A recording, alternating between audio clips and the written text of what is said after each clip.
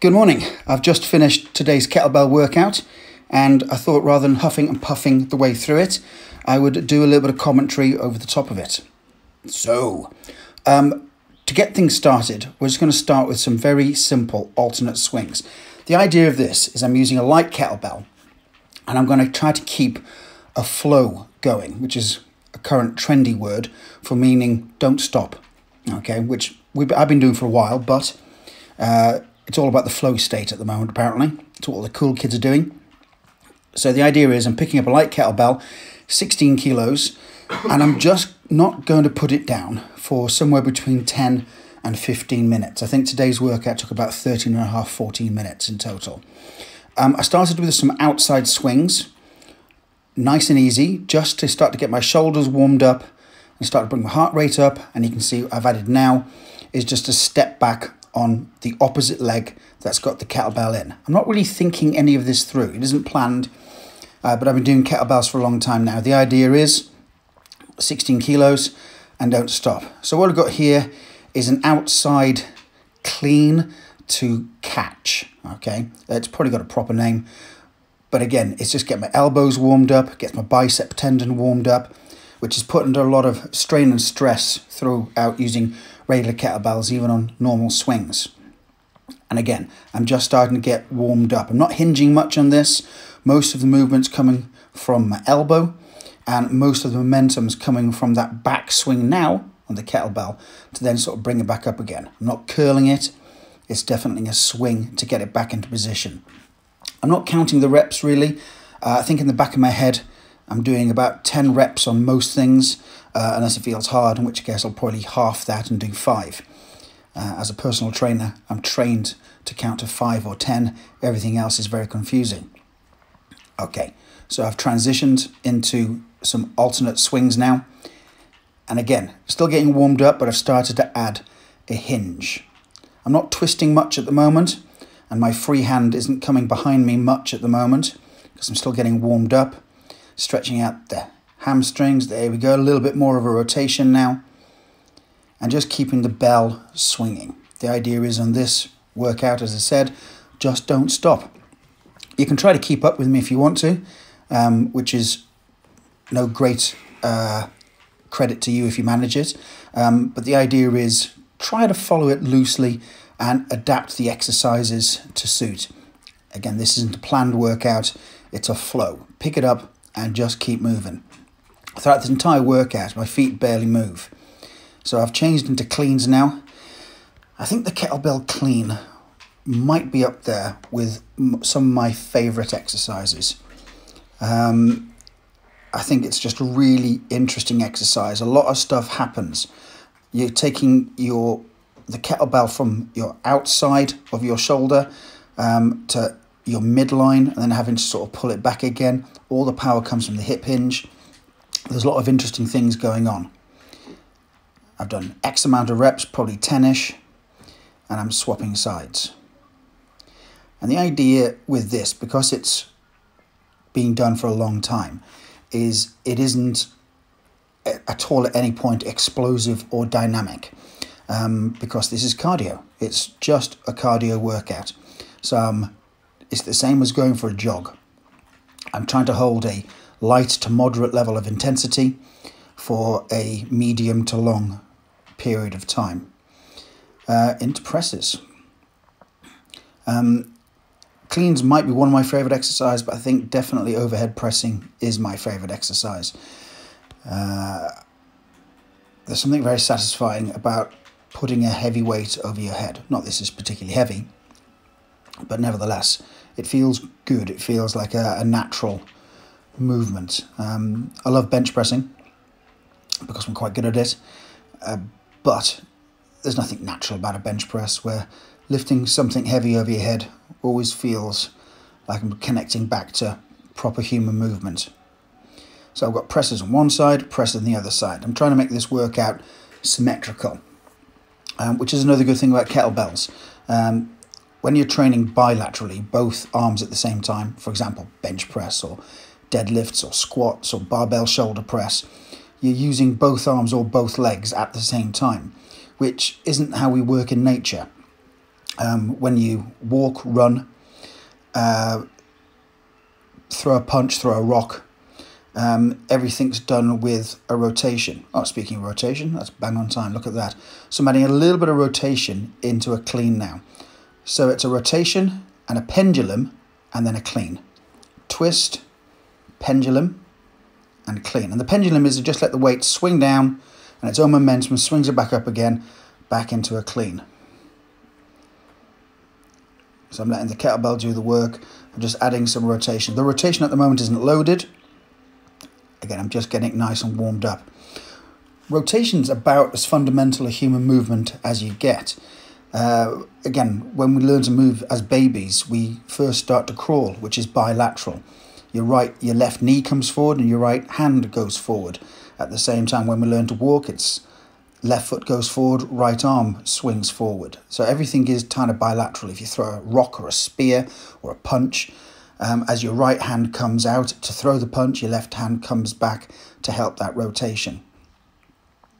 And it's something that in all my years of lifting heavy weights, more in a sort of powerlifting style workout, you tend to untrain. You tend not to do quite as much. When I was doing a lot more martial arts, of course, rotation's at the very heart of what you do. But I teach that now. I tend not to do it so much. So I've changed the exercise now. So this is still a pendulum into a clean, but this time it's an outside pendulum. So it's a longer swing than I'm catching it on a rotation. So I'm catching it on a rotation. And it's a nice long swing. And I'm allowing it to sort of, the weight to pull my arm forward, and I'm sitting back into that right hip, just to sort of stretch it out. And again, this is all just play. I saw some nice videos on, oh God, I'll put in the show notes the guy's name, and he was doing outside swings and inside cleans and outside cleans and some pendulums. And I've done these before, but it's been a while. You can see on my left side it's not as smooth as my right side. The movement's not as fast as ballistic, so it's a coordination issue on my left side, but it's all good practice. What you do on a daily basis doesn't matter, but you got to move, you got to do something. And I think if you just want to put in some daily movement, it's hard to beat something that is unilateral. So you're training one side and then the next side. So you go in the twist. This time the twist is coming into the press. And weirdly, it makes it a lot harder, having to stabilize that weight. So I've got a couple of strict presses. At this point, I'm probably doing the strict presses to catch my breath. And then into the rotation on this one. Good. You can't quite see my feet on this recording, but I am twisting my feet as I rotate my hips and trunk as well. What am I doing here? Okay, so clean and press, and then I go into a clean and twist press. So it's 3 of these, if I remember correctly. And then it's clean and twist press. Good. So obviously the training implications from martial arts is fairly obvious. You know, you're rotating and trying to deliver something with some force and some power. Obviously you're not doing it with the same speed you throw a punch. That's why you still got to throw punches. But it's good practice for that rotation force. Turning the shoulder and the hip and the knee at the same time. That's good. Not bad. What do we do next? Okay. There we go. So full 180 rotation now. So we're twisting one way on the pendulum and twisting all the way through on the clean and the press. So 180 degrees of rotation. And again, as my shoulders move, my hips move. As my hips move, my knees move. And then as my knees move, my feet twist as well. I'm turning on the ball of my foot, not the heel, just like you would if you threw a punch or a kick. Twist and press. Pendulum, clean, twist and press. 180 degrees of rotation. to get it all done. Okay. How much should be training at the moment? That's completely up to you. But I think you need to be able to get your heart rate up to a decent level for 15 to 30 minutes every single day. How you do that is completely up to you. I honestly believe that going for a long walk is one of the best things for your health. You can do whatever the word health means, but I think it's a fantastic reset. A lot of people stroll with their hands in their pockets, slouched over, but if you can just release your arms and swing your arms as you're walking, you get some fantastic rotation happening through your lower back, and you're engaging your ab muscles and you're using your glutes much better. So walking is my number one exercise for something to do every single day. But of course, unless you're walking up the side of mountains with very heavy packs for a very long time, I wouldn't call it exercise as such. It's definitely physical activity. My next thing to go to there would be strength training. I think it's important to have a strong body, and the best ways to get strong is with the basic barbell lifts: the squat, the deadlift, the shoulder press and the bench press. Those four I think are essential, and then you can add to that chin-ups, definitely. Chuck in something for your arms like lying tricep extensions, and some heavy barbell curls. Throw in something for your abs. I'm not a fan of sit-ups particularly, but I do like, actually I don't like, I hate planks, but I see their merit. But I quite like the ab wheel rollout to really hit the abs hard. And I think if you got that covered, you've covered everything. And then on top of that, you got your fun stuff.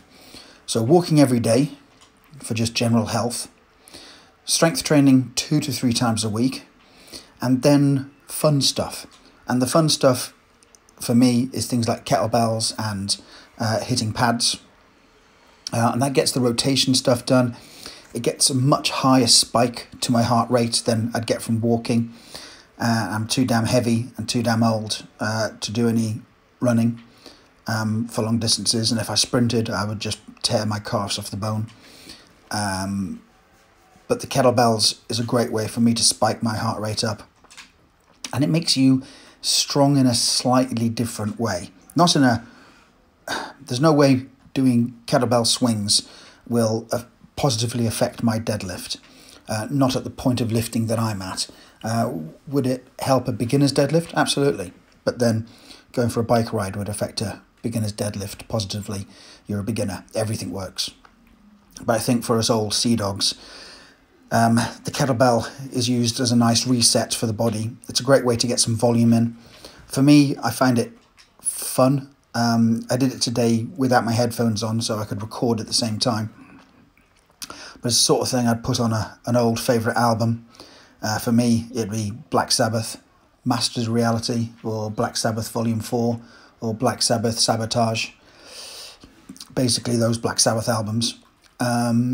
And I would just lose myself in the music and just try to keep going for some time, 10, 15, 20 minutes. And I think it's just a nice, almost meditative, hypnotic style workout. And finally, I'm finished exercising and now I can shut up talking. Enjoy yourselves, guys. Keep safe, keep strong. Speak to you soon. Bye-bye.